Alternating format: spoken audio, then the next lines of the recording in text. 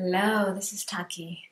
So this is your invitation to the Womb Wisdom Training in Portugal, May 29th through June 2nd. And I want to tell you a little bit about it so you know what you can expect. We're going to be going into shadow work. And the reason why is because we carry all kinds of baggage and layers and masks and things that are not us.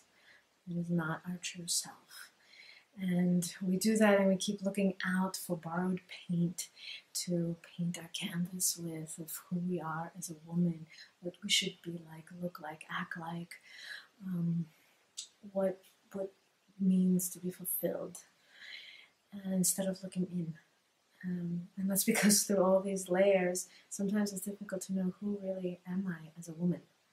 And so this group is specifically going to go into that. Who am I as a woman? What is my unique fragrance as a woman?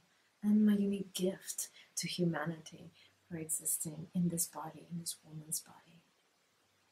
And one of the main ways we're going to do that is through archetypal work. And so there's different energies that are present in our monthly existence by having a womb, by having a menstrual cycle. This creates our connection to certain archetypes. And so that doesn't mean that we have to look this way and that way, or that this archetype is this way and therefore I'm going to go copy it. What happens when I open myself up and allow this energy to flow through me? How then is it lived by me? And that can look very different from one person to another. So let's take, for example, a classic archetype, the Great Mother.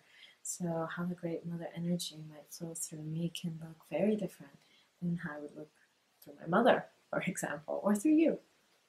So to embrace that we have all these different facets, and some of them are easier for us to access and are more our home base, more our natural way of being, and some of them are scary or triggering or just foreign, unknown.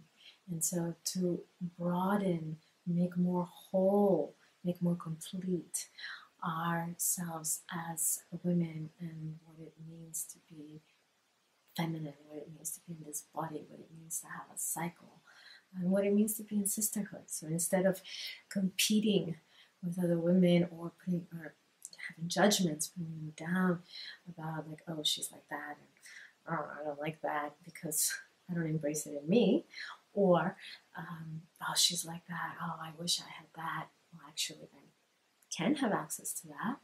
So whichever way the projection goes, to drop that and to support each other, to become more full, more whole as women, empowered, living their full potential in life, in everyday life, at home, shopping, at work, in the office, with the kids. Yes, in those moments.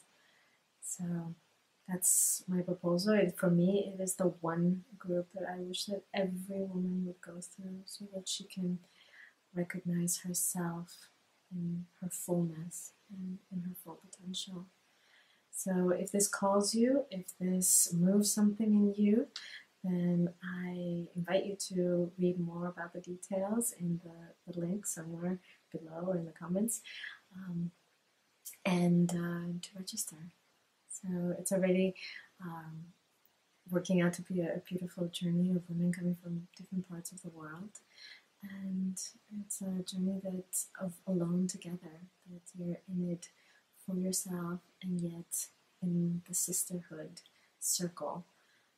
So it's a beautiful experience, and it is there to change your life in a way that you can then be more you in your everyday life. So that is the ultimate aim, is that you can live your truth and you can live in freedom. That's the whole point. So if this moves you, then I look forward to meeting you May 29th through June 2nd in Portugal for the Womb Wisdom Training. Thank you, sister.